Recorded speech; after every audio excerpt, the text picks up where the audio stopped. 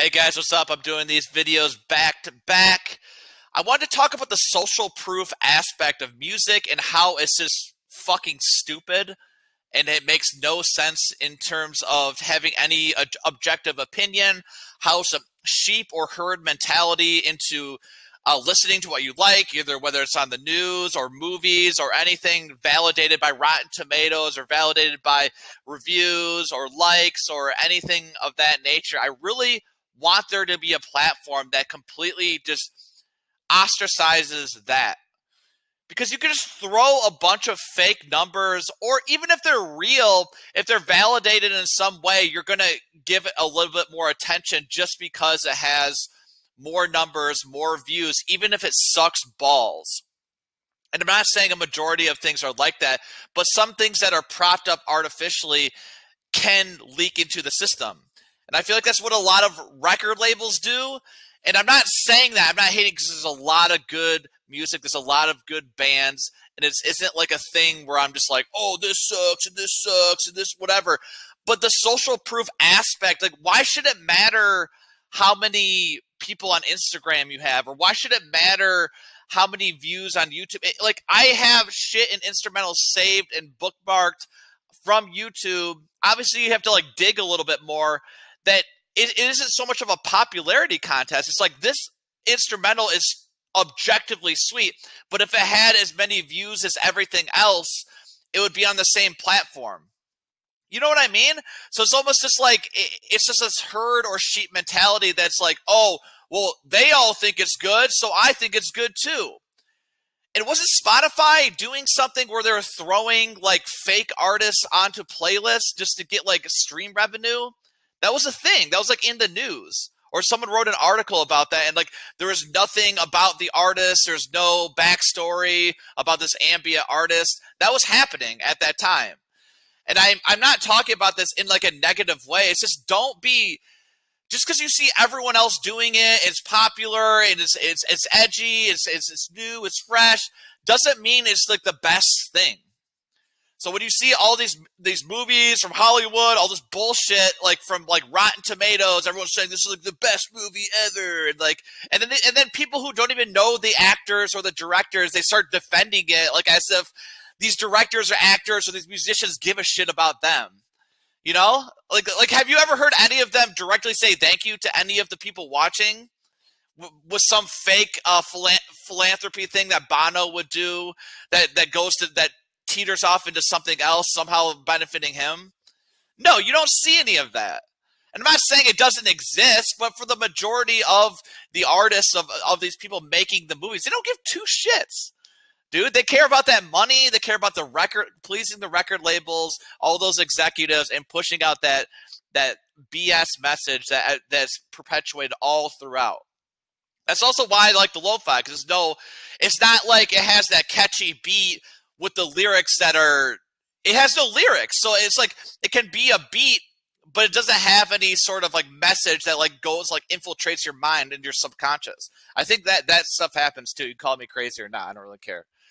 But yeah, just stop looking around or just try to find the music that you like. I was just listening to, because I've been just doing other genres, because if you keep going, like if I keep going lo-fi, rap, it just drives me crazy. It just drives me crazy doing one genre. So I'm listening to a lot of different things. I'm just going through YouTube. That's where a lot of people find the music too. Also, they're not going to go to Spotify and they're not going to like, look through the list or whatever. They go to YouTube because it has like the best algorithms through Google. That's why YouTube is very, very important for your musicians. But I just go through that and I give everything an equal chance. Or at least I try to. That's my intention going into it. So like if something has like 1,000 views, I'm like, okay, I'll listen to it. I don't know who this person is. They could blow up at any time, or they could never. Like there's this thing called like Ghetto Misery. I was listening to this instrumental. I was like, how does this not have like 1 billion views? It's just everything. And it's all about how much effort the artist had to promote it as well. So it's all these weird factors that go into the popularity of the song itself. Like, did it get on a playlist? Did it get a lot of views? Did it get promoted, by a record label? And I just want something that just has everything playing field. There's no reviews, there's no hype, there's no bullshit. It's just raw music, and there's no like button. I feel like the like buttons are just a huge manipulation tactic, and it also keeps everyone in line. Have you noticed that? Everyone's like worried about getting negative feedback, so they're all like extra happy. I think it's just weird. It's just like a weird reality, and that's why I just put like a video up about like how to just disengage, go on to the real work, because none of this shit matters, dude. And I had this other person, and he has like, I mean, there's just people into like Detroit rappers that could just sell out a crowd, but they have no online presence because they don't care about it. They know that it's phony and that it's not real.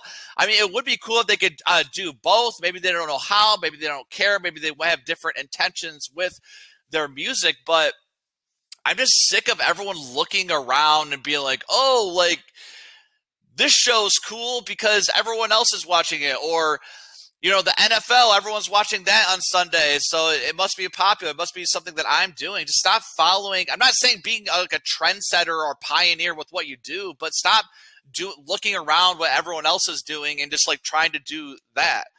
So it's like, think about like what sports is. Like, I used to be really into sports, but like now I'm more interested in like the athleticism and things of that nature. But it's just like you work 40 hours a week or whatever, Monday to Friday, distract you, pay it to the man, you know, and then Saturday and Sunday, you have more distractions, but it's like through entertainments, through all these other things, like a big circus, like it's like a gladiator syndrome, you know, where it gives the people something to cheer for, but it's on all day, you know, it starts with like soccer in the morning, then it's football, and then it's, you know, it's just all day.